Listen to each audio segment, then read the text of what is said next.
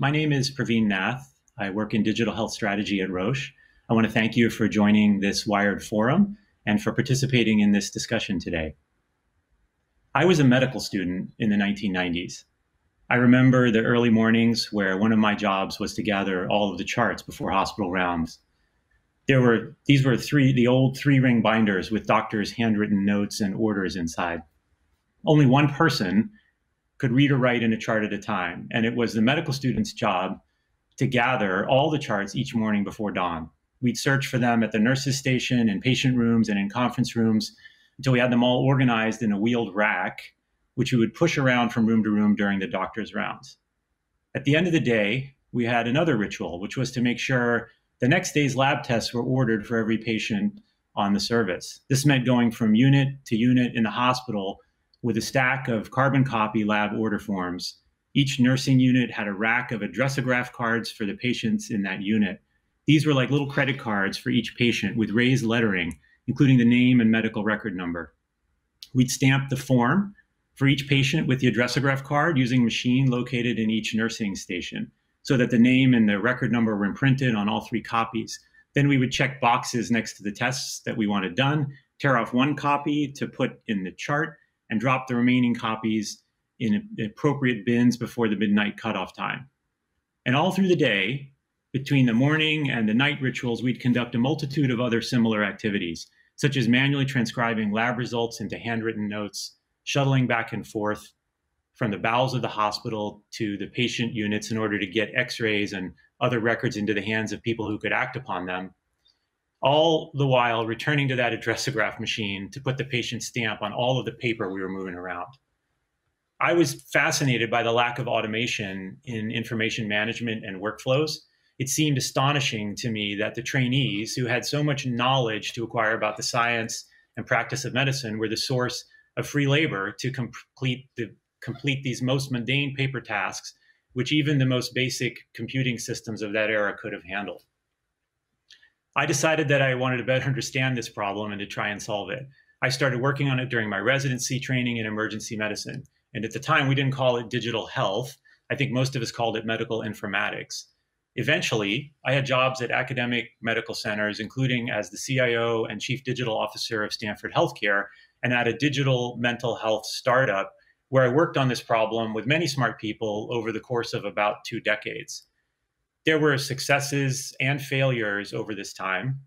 We've solved the problem of searching for paper charts and the stamping of addressograph cards, and we're now confronting new problems with electronic health record usability and digital health adoption. What I'd like to do today is talk a bit about the opportunity and challenges we see with digital health at this point, what we might learn from prior work, and how we're thinking about the role of a pharmaceutical company in contributing to the future of digital health. We've all heard the stories about the explosive growth in telehealth. At one of the places I worked, it took us 10 years to get to 4% virtual visits, and 2 weeks after COVID, the number went to 85%. Health systems, primary care, and behavioral health practices are now reporting increases of 50 to 175 times in telehealth visits. And it's thought that the potential market size for virtual care could reach around 250 billion. But these might not be the most important numbers to notice. 40% of Americans have canceled previously scheduled care as a result of the pandemic. The cost of deferred care for some chronic conditions, such as COPD, has been estimated increase by 7 to 11%. For cancer care, these numbers could be significantly higher. And it's estimated that some 35 million people could develop a new behavioral health condition as a result of the COVID-19 pandemic, with early indications suggesting that the prevalence of symptoms is higher in Latinx, Asian, Black, and multiracial groups. This further exacerbates existing health disparities and access problems. I previously worked at Mindstrong, a tech-enabled telehealth company focused on serious mental illness. And we knew well that the cost of care for medical conditions increases by thousands of dollars per member per month when a behavioral health condition is also present. This is just for the medical care, not even including the cost of behavioral health treatments. All of this is happening while some forecasts suggest that the impact of COVID-19 may cause up to 10 million Americans to lose their employer-sponsored healthcare coverage by the end of 2021. We watched our health systems nearly collapse as the pandemic unfolded and exposed their fragility and dependence on heroic actions taken by the people on the front lines. We made enormous changes in our lives as we collectively worked to accommodate this fragility, to flatten the curve, and to avoid overloading health systems. And as we instantly transformed how we do our shopping, our work, our school, and our socializing, we placed an unimaginable demand on online retailers, our food supply chain, collaboration platforms such as Google and Zoom, all of which demonstrated remarkable resilience and elasticity. Zoom grew from 10 million daily meeting participants to 300 million with barely a hiccup. Imagine the impact if these systems and platforms lacked the resilience to withstand these changes in demand. Or better yet, imagine if our fragile healthcare system could utilize the same kinds of technologies and operational management systems to build resiliency. So when I think of the digital health opportunity in front of us now, it's to build better healthcare ecosystems with a deeper focus on resilience and sustainability. There's a difference between a digital health tool and an ecosystem. Most digital health tools take the same three-part form. First, a wearable device or a mobile app that captures patient data. Second, algorithms, including artificial intelligence, to generate insight from the data. And third, a portal for the healthcare provider to visualize the insight at the point of care. There are problems with each part of this tool model. First, the wearable device or the app usually requires that the patient has to do some work, either to use the app to take a test or to record symptoms or to accommodate wearing a sensor on their body. For people with a chronic disease, unless the app is solving a meaningful problem, it isn't helping. It can instead become an annoying reminder of the disease itself. Second, the insight generation, the algorithm, has to be validated, approved by regulators, and adopted into practice. This process usually begins with what are called adjunctive claims. That means that the digital measurements and the insights are adjunct or complementary to existing methods of care, rather than a substitute for them. And healthcare providers are largely left to figure out for themselves how to bring this into their practices.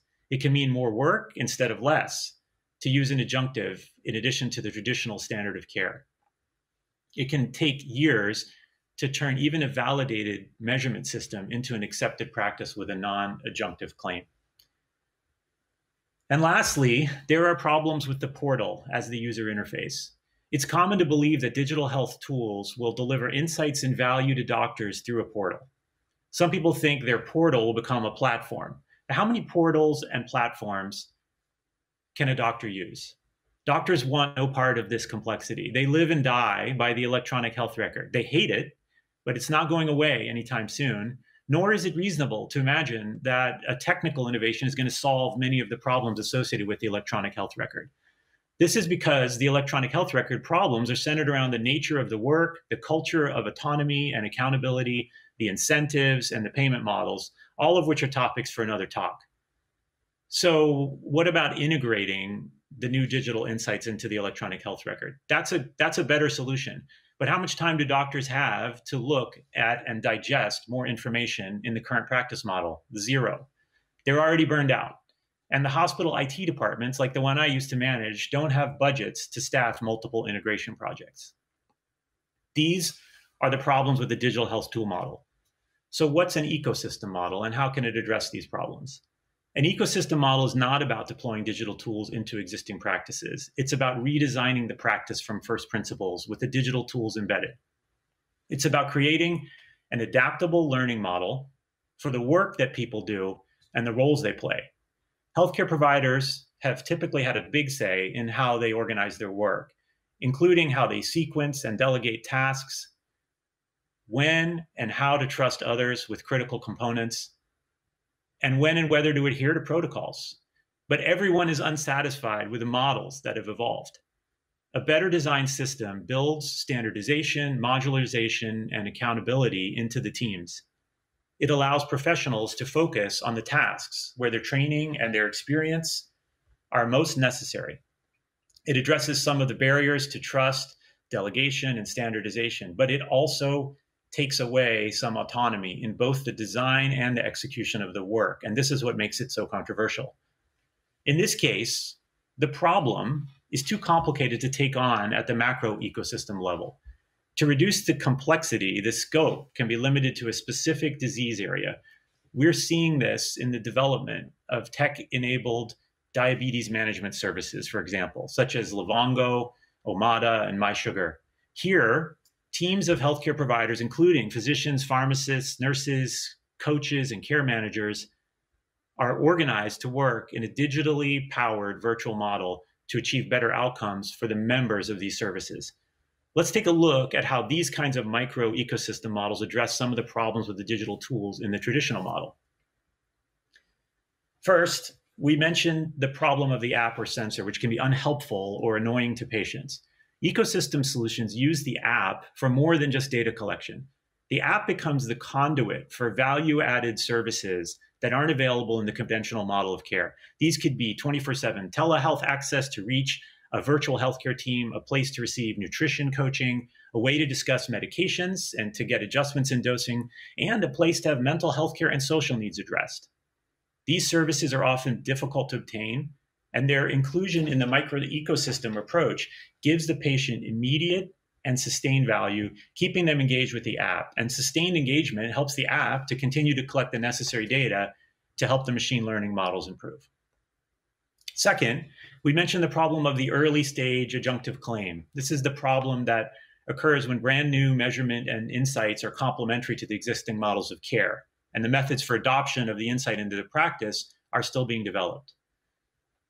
The micro ecosystem approach builds a team of healthcare providers who are selected for their comfort with the adoption of complementary measures and insights into a new practice model. Often these are recent graduates or those with design or operations background from outside of healthcare. They're simultaneously contributing to the validation of the tool while they uncover the implications of embedding it into new and potentially disruptive ways of working. And lastly, we mentioned the problem of the portal as a user interface for healthcare providers. Because the micro ecosystem approach is framed as a service rather than a portal, it can assume the identity of a referring physician colleague rather than a digital portal for the existing healthcare team caring for a patient. Physicians are very comfortable referring patients to colleagues from other specialties, reading reports of the care they provide, discussing patients in case conferences and other venues.